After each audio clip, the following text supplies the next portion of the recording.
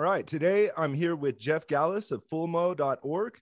I interviewed Jeff about a year ago, I think, for Living on Crypto in Germany. And Jeff is back to discuss the Lightning Hackday event that's taking place later this month. Jeff, how are you? Good. How are you? It's great to be back. And I'm really happy to talk to you about an awesome event coming up in 21 days. Fittingly for Bitcoin, I mean, 21 is always a magic number. Awesome. So this time the event, it's taking place outside of Germany, as I understand it.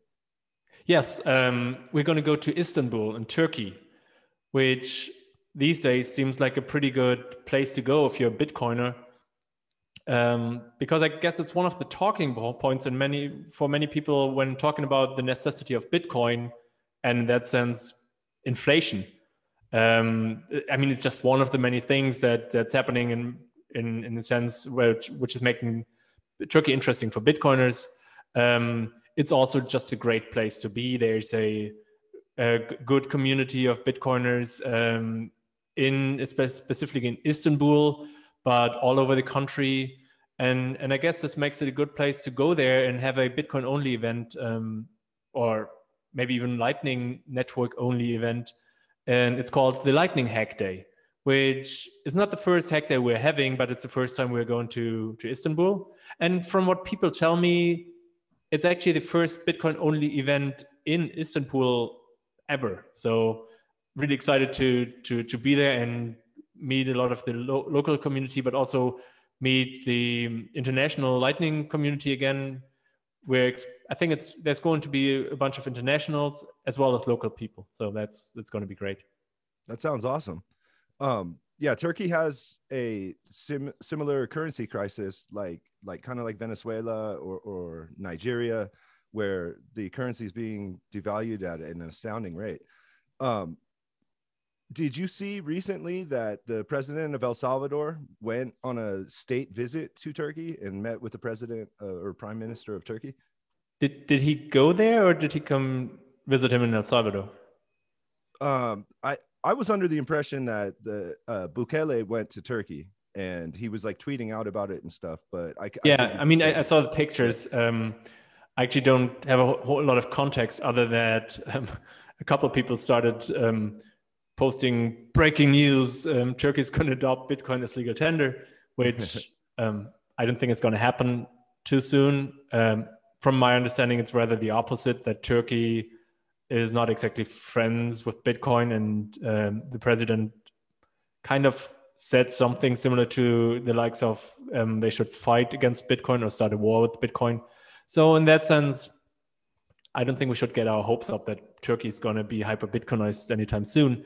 But nonetheless, I think it's a good country to have a Bitcoin event and just to check it out, and having these news bits, like the president of El Salvador meeting with Turkish officials, and Turkey unfortunately experiencing hyperinflation right now is also something that's interesting from a historical perspective, to see like what it actually means if you live there and you're on the ground, and maybe also see how Bitcoin can help. But at the same time, of course, it's nothing we actually like. I wouldn't wish anything on like hyperinflation on anybody, but at the same time, academically speaking, it's also interesting to see what this actually means in people's lives. So for the Hackday event, how many people are you expecting to attend this event? Well, we have like a max capacity of 200 people, and I hope that's also what the turnout is going to be. But in any case, maybe that it's going to be half. I don't know, but in any case, it's going to be great people. We have a bunch of people coming from different Lightning network implementations, and a lot of people that are what we call builders, people that work on free and open source software projects, like software projects like BTC Pay Server, for example, but also hardware projects like node implementations like the Raspberry Blitz or the Lightning ATM, which is this little box you can build yourself to sort of present like it's basically a coin acceptor that changes your change into a Lightning invoice or a Lightning LNURL payout address which you can use to demonstrate how Lightning works in hack spaces or little cafes or bars.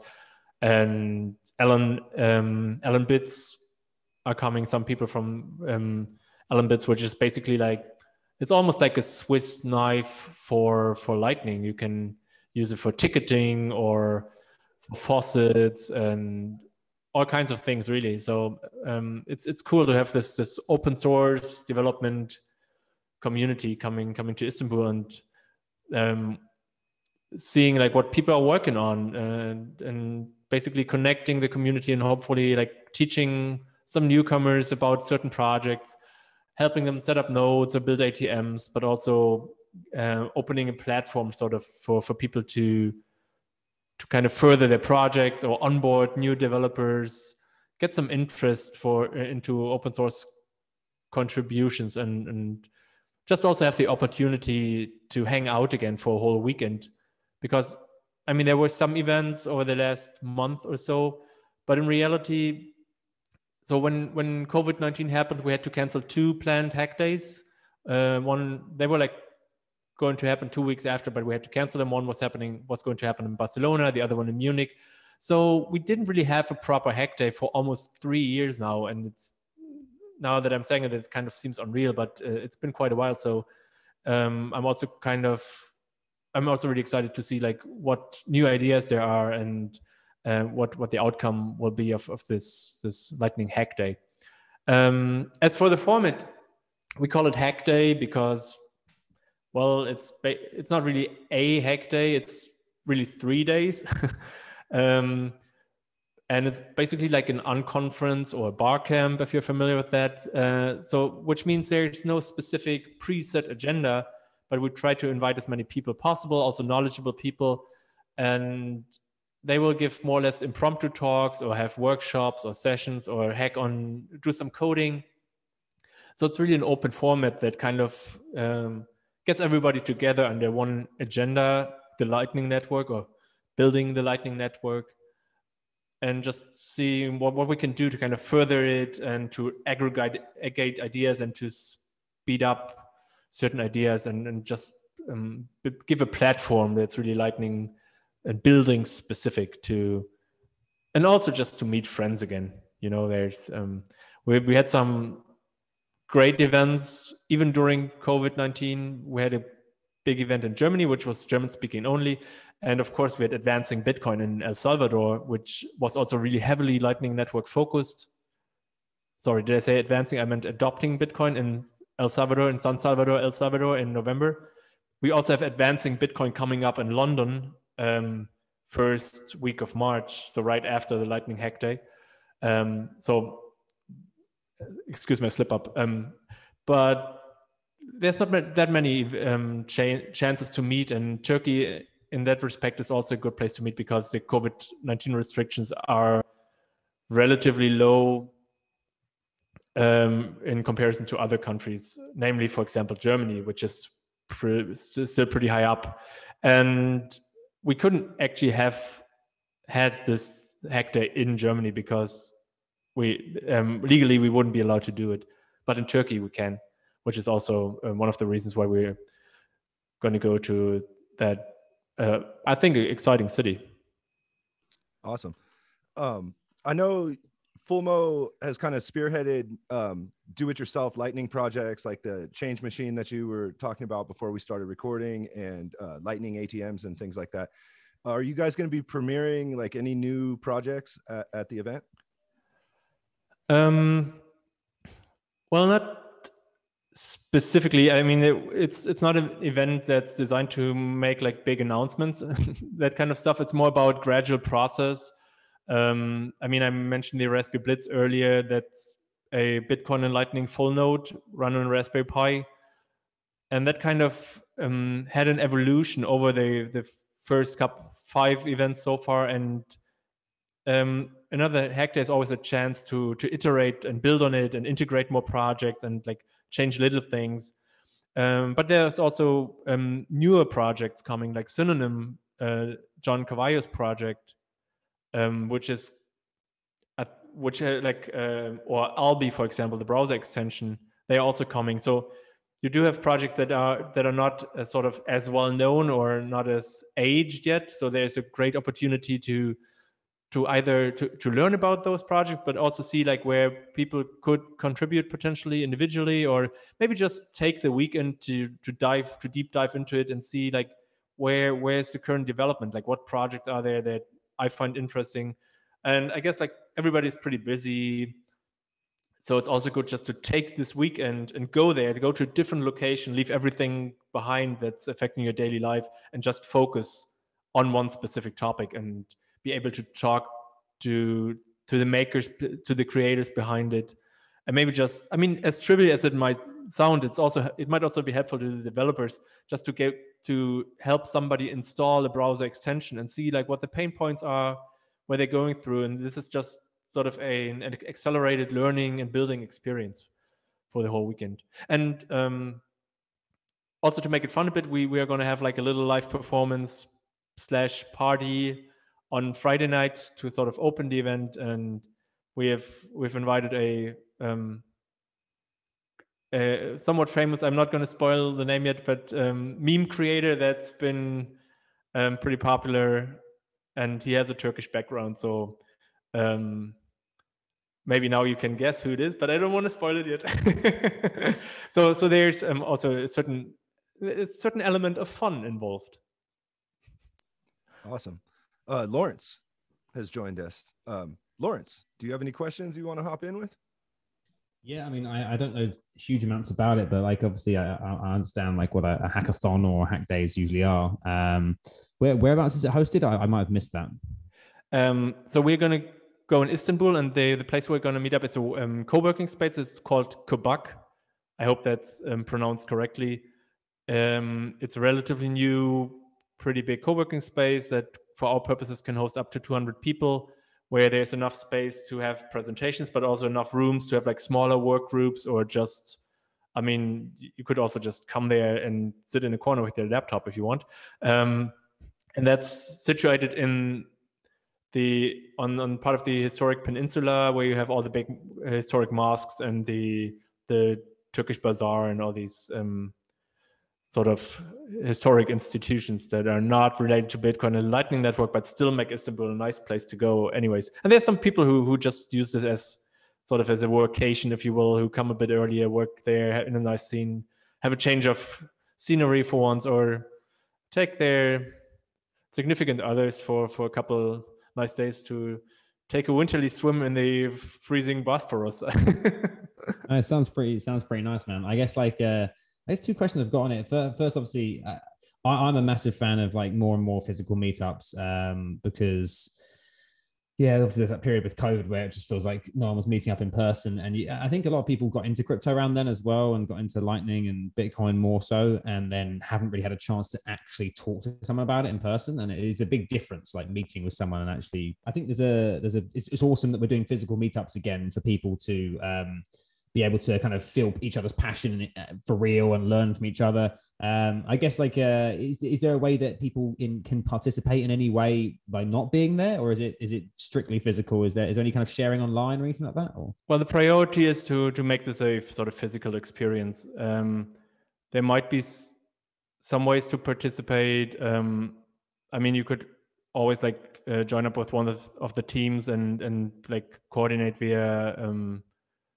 chat, where we still have a MetaMost instance running, and we will likely optionally live stream some of the talks, that kind of thing. But we really want to like focus on the live experience and not really make it fully hybrid, just also to encourage people to get together, really. I mean, and as much as I would love to, I don't know, get thousands of people involved via online means, I'm honestly personally a little bit tired of doing all this stuff online, and just as many, like as great as it is for a global community, but you just need to get together every now and then and see and kind of deeply dive into the meat space and focus on the here and now and the physical being, because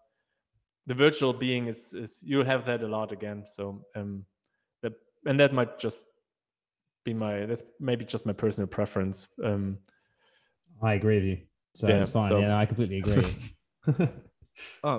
Are you allowed to talk about like who you guys have slotted to be giving talks? Of course.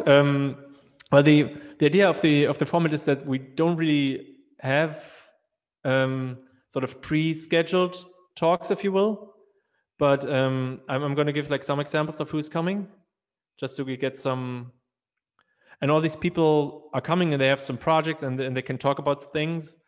But the point is that we only on Saturday morning, the 26th, we will meet on location, and everybody's going to talk what they're going to talk about and see what the interest is, and kind of and we have like an impromptu schedule. So for now we have, for example, Carla Kirkone from Lightning Labs is likely coming. She still has to sort out some visa stuff, and that's also COVID-19 related, but she'll likely come. René Pickard, I assume he's going to talk about some routing problems. We have Giacomo Zucco, who can talk about anything really, and if you let him, he'll probably. He's like a well-known Bitcoin maximalist. I would say he's basically also a generalist who has a lot of, in my opinion, very valuable insights and opinions about a lot of things, Bitcoin, decentralization, and Lightning as well. We have Roots, who's the main developer for the Raspberry Blitz. Ben Ark is coming, who's sort of this almost prototype of a Bitcoin hacker. He's done so many projects, and right now he's working on Allen Bits with a bit more focus, but he has so many cute little tinkering projects. One of the things he did that is super silly and probably not world changing, but still kind of fun is he has a tipping application that you can integrate into a chat like the one we are having right now. And if somebody sends a couple sats towards his QR code, he has a machine that will slap you. But that's essentially triggered by Lightning payment. And this is probably the worst example I can give, but this is kind of what stuck into my head because it's kind of so graphic and it's so fun.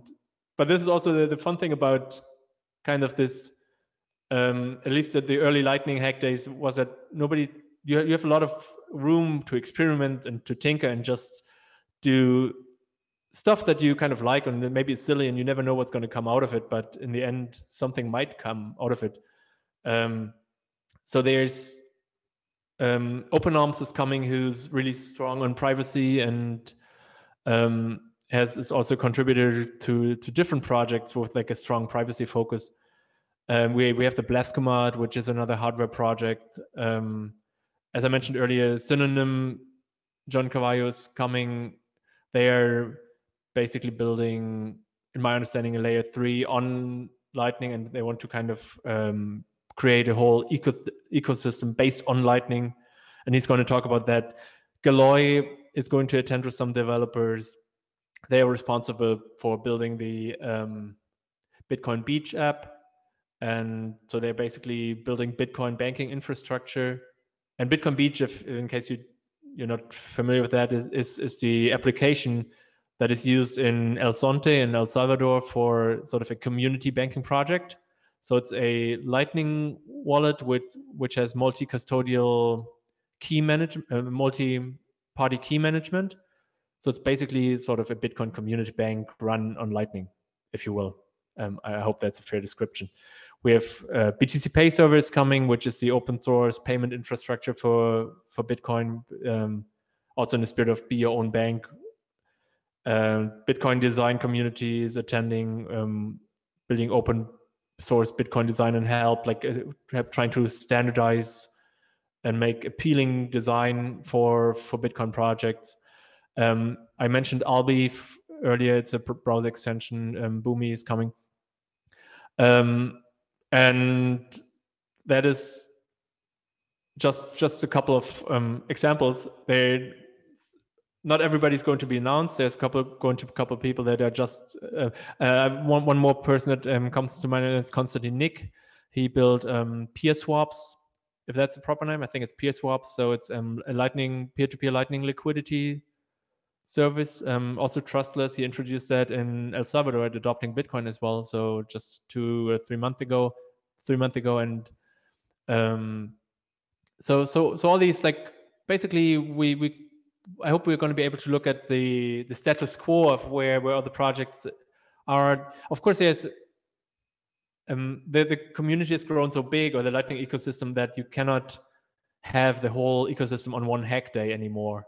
That was possible in the early days, so maybe 3 years ago, and maybe it's possible at conferences like the Lightning conference, which we had in Berlin also almost 3 years ago, and adopting Bitcoin in El Salvador. But for this, it's going to be a small event, so you can only take a certain peek at certain projects.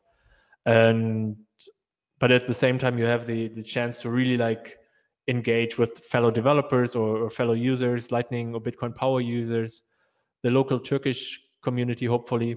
And it's also going to build, in regards to the Turkish community, having these focused events on one spot usually also combines people on a local level, not combines, but introduces people on a local level to each other that maybe didn't even know each other beforehand.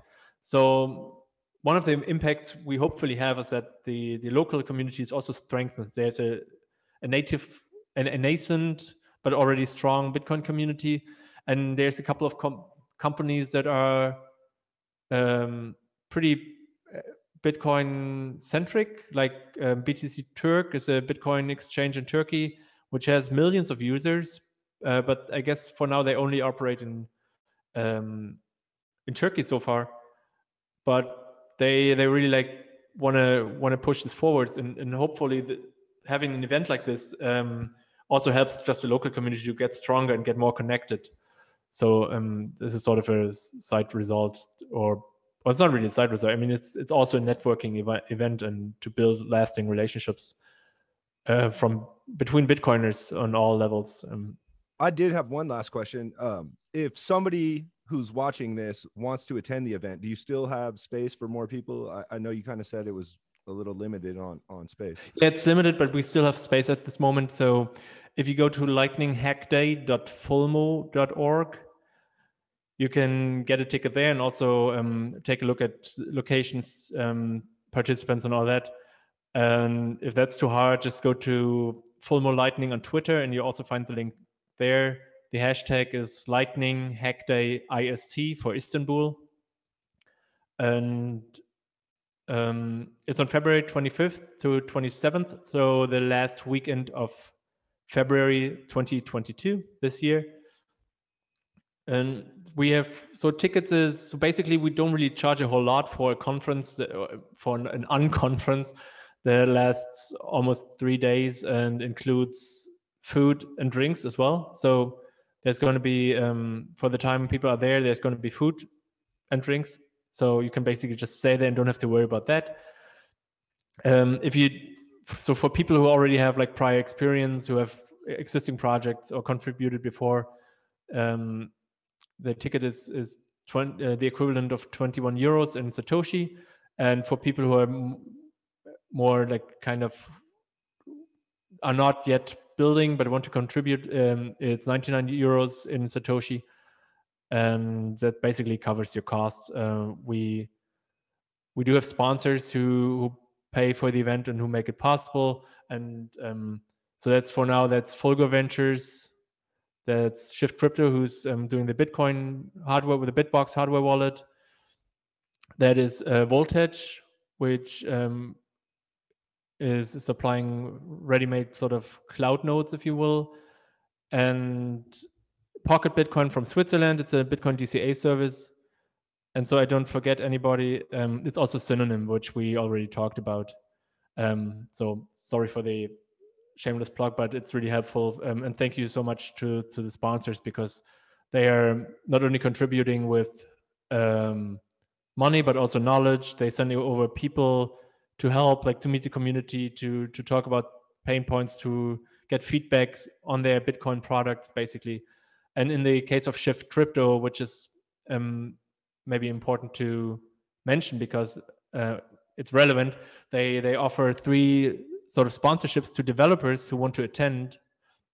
So if you go, so they pay for your flight and your accommodation and your ticket if you apply to them. And if you're an open source developer and you want to come to Istanbul, but you're a little low on your budget, you don't really have an excuse anymore not to come. So I would really appreciate it that they're doing this, and I hope this kind of kills the last excuse for anybody, at least from Europe. I mean, admittedly, it's a bit far from the US, but still, historically speaking, the hack days were attended pretty well. Like, we had people from Japan, from South Africa, from the US, even for the hack days in Berlin. So hopefully this is going to happen again. It's interesting to hear about this kind of stuff that's going on. And honestly, it just makes me happy to see physical meetups and efforts going on. Because like one of the things that was really cool for me when I was in El Salvador was going to the room at the end. I don't remember what it was called, but it had like everyone doing like just like had their computers out, and they were and also to see the Lightning ATM in person, because I made my own one and I did it in like a cardboard box. And I got it to work, and I was like super happy with myself because I'm not like Mr. Technically Minded. Like I don't know how to be a developer. I don't know how to wire things, but I just did it anyway. So it's cool to see that in person, and like all the people just getting up to different stuff as well, and like getting into teams. It was like really inspiring. It made me feel like super excited for the future, especially with Lightning. So yeah, I'm happy that you're doing it. It's awesome to see. Good on you, Jeff. I do have a question because when we met 1 year ago, and we were talking about living on crypto, did you ever do an episode on Turkey? No, I didn't. But I'm really, really ignorant about like who to contact to even get an interview. I don't know of any like Turkish Bitcoiners. So maybe while you're there, you could recommend someone to me. Yeah, I would definitely love to keep that in mind. Yeah, because I'm also sure. interesting. I myself am in a similar situation to you. I mean, of course, I know about Turkey, but I don't know specifically about Bitcoin in Turkey, and I'm just learning about that. So it would just be interesting to get some pointers, starting from like where community hotspots, are there any spaces where you can pay with Bitcoin or Lightning and all that. And that's also a reason why I'm excited about Turkey, because a bunch of Bitcoiners are going to go there. Maybe it's similar to the El Salvador effect. There's just people from all over the world basically coming and like looking at Turkey with their Bitcoin glasses on, and that is also one of the effects. And I'm definitely going to keep my eyes open and look for somebody who's a local who might be able to talk to you about that, because of course I want to go to as many Bitcoin places as possible when I'm in Istanbul, and I think like the other attendees are having similar urges. Yeah, no, please do. I know you're going to have a million other things on your mind, but if you do come across someone that would be a good interview, I would love to do the interview. Yeah, of course. Jeff, thank you for coming on the show. Thanks for talking about the event, Hack Day. Thank you for having me.